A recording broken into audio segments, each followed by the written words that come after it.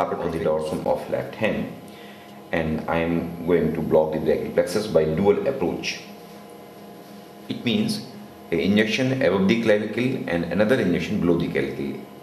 Aim of to inject the local anesthetic solution in the brachial plexus sheath.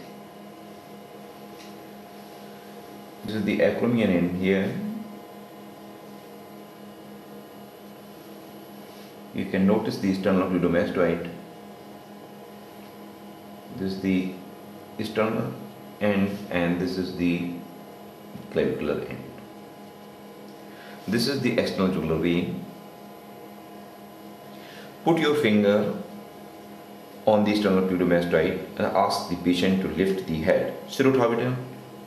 Roll this finger laterally. Now you are on the scalenus anticus.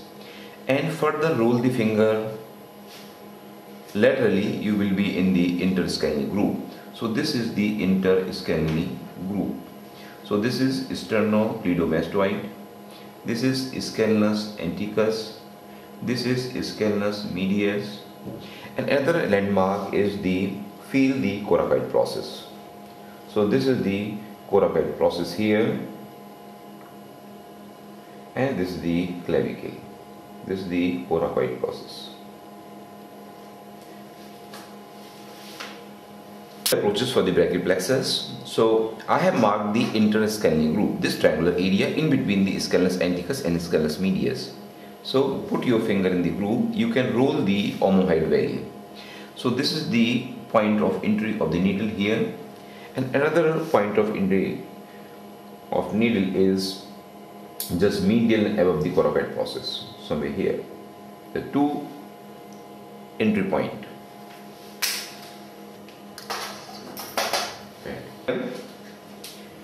That the head should be turned to the opposite side and neck should be extended backward and tip of the shoulder should be depressed down.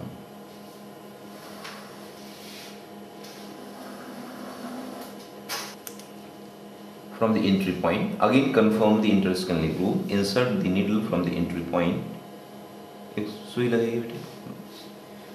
Now insert slowly, puncture the fascial covering, aspirate and inject and slowly advance the needle. Create the path for the advancing needle. Now remove the finger, aspirate and inject, rotate in 3/4 planes to avoid accidental intravascular injection.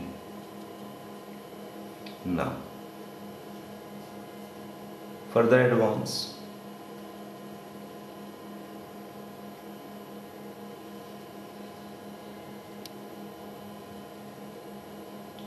You can notice the ballooning here in the interscalene groove.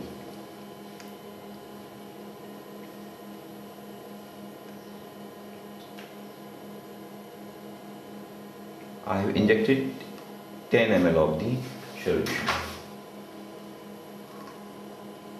To the clavicle, just medial and above the coracoid process, aim is to instill the solution in the same brachial plexus sheath. So feel the coracoid process here. This is the coracoid process.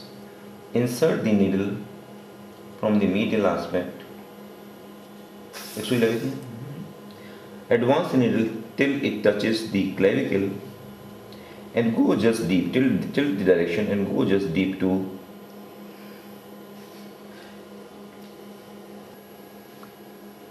aspirate and inject.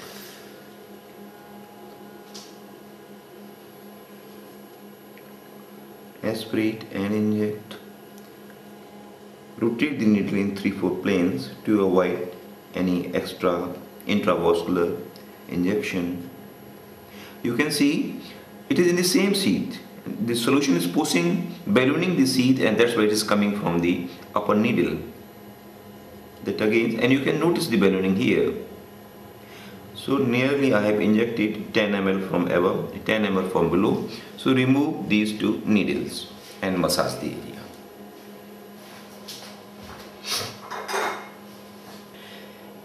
Now in this patient, to take the graft from the left thigh, I am blocking the LCNT, that is lateral cutaneous nerve of thigh, and I am also blocking the femoral nerve. So I am marking the anterior superior iliac spine. This is anterior superior iliac spine. I am marking the pubic tubercle, that is PT here, this is PT, and link these two areas that roughly represents the inguinal ligaments. Divide this line into 3, 1 and 2. Alright. Now feel the femoral pulses. So this is the femoral artery. Medial to this is femoral vein and lateral to this is femoral nerve. Now for LCNT block, feel the anterior spine just about 1 centimeter below, and medial somewhere here you insert the needle. And for femoral nerve block, just lateral to the femoral artery and about 1 centimeter below the inguinal ligament. Somewhere here is the entry point for the femoral nerve. This is for lateral cutaneous nerve of thigh. Now insert the needle, pierce the skin, subcutaneous tissue, and of course the underlying fascia. Aspirate and inject.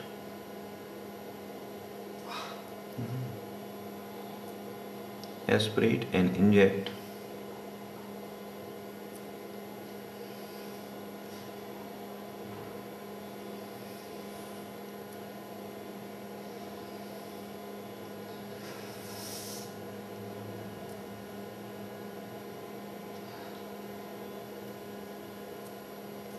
Apply the finger distally to avoid the spread in caudal direction.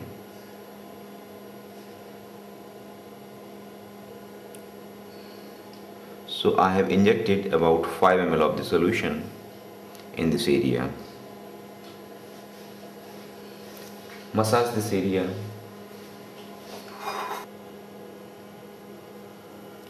Pierce the fascia. Aspirate and inject. Aim is that your tip should be just medial to anterior superior spine.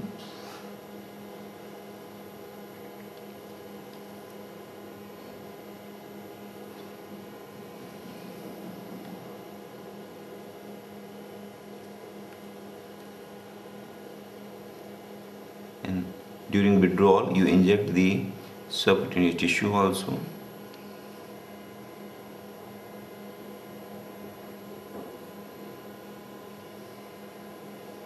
Massage the area.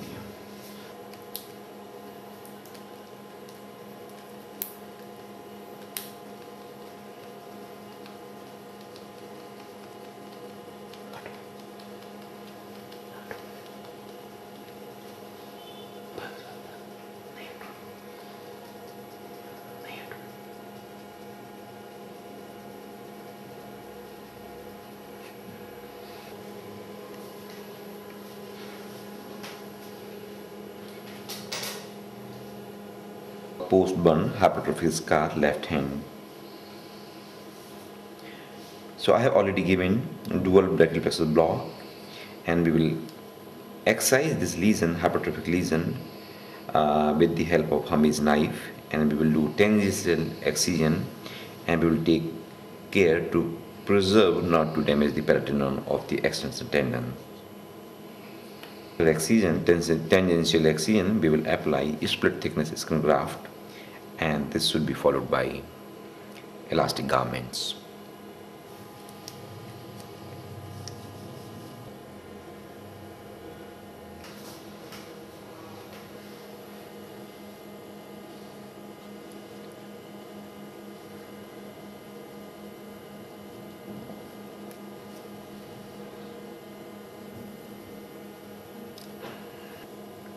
बस ज़्यादा नहीं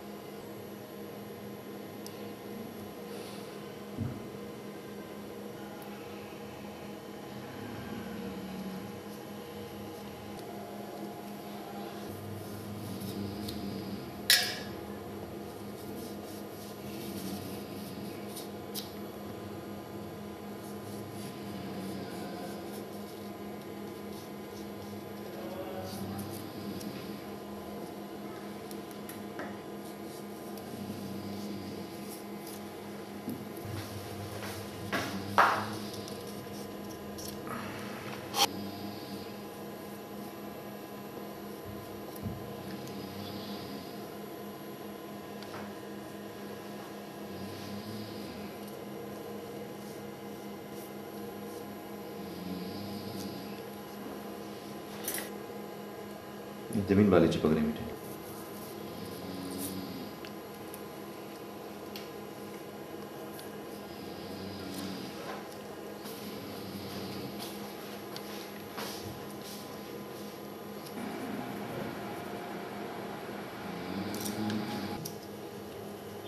Hypertrophic scar, you can notice now the veins, dorsal hand veins, and of course the tendons. So this has been leveled out. Now we will apply a split thickness incision graft. This area is a depigmented post-burn scar, so we will apply a graft to pigment this area also. All the area.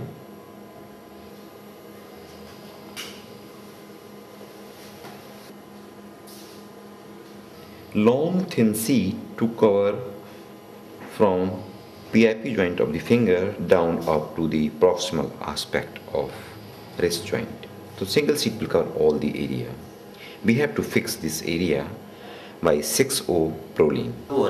So we have applied POP spline and we have applied simple bandage device to elevate the hand like this. You can notice this is wonderful.